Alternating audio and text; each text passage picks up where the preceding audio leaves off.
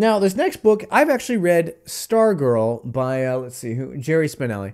I've actually read this book a couple times. I read it, I think the first time I read it, I was in middle school, I think, or maybe I was just in high school, and then I read it again just like a year or two ago.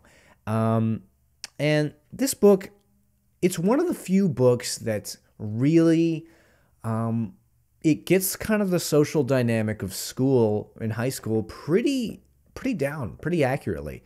It's not exact. I mean, some of the writing is a little cringy. Some of the situations I'm like, that's not something that's real in high school. I should know because I went to high school recently and graduated in 2017.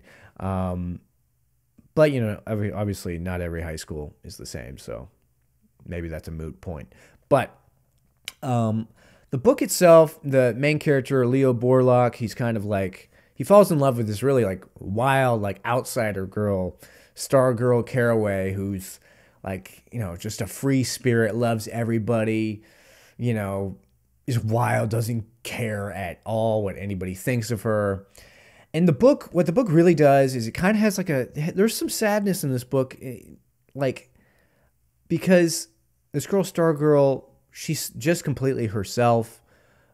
A lot of people don't like that. Leo loves that, but then when it becomes apparent that everyone kind of hates Stargirl and hates everyone associated with Stargirl, he tries to get her to, you know, conform. And I don't want to give too much more away as far as the plot is concerned, but it really does a good job of showing what peer pressure is regarding kids and how it works and how just shitty of a thing peer pressure really is and how suppression of your of your expression, free expression, and how conforming is really, it's a horrible thing. It's like a cancer, and it kind of ruins people and it ruins society.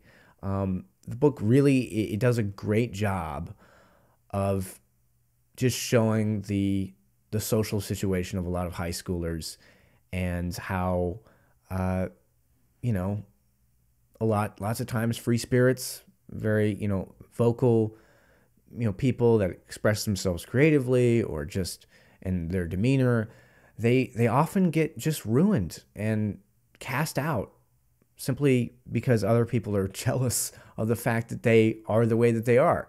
Um, and yeah, I mean, the book is kind of, I don't know, it's happy, charming, and sad all at the same time. And I really enjoyed it. I mean, like I said, it's not like a perfect book, but it's a book that I read twice, and so I would definitely recommend reading it at least once. And it's funny, like whenever I was in high school, I mean, I was like wild and did crazy, extremely expressive things. I mean, if you just watch the playlist on this channel, High School Fun, you'll know exactly what I'm talking about. I mean, I was wild and did wild things in high school and didn't care what anybody thought. And strangely enough, other people would try to do wild and weird things. They would get made fun of for it. I didn't really get made fun of for it. I don't know why that is. I guess I just figured out how to be weird in such a way that people thought was cool. I don't know, but I think the story of Stargirl is a more accurate depiction of what happens to most people, myself excluded, I guess. But yeah, would recommend, and I would say Stargirl. If I was gonna give it like a letter grade, I would give it like I don't know, probably I would give it like a B plus. I would give Stargirl a B plus. Would highly recommend.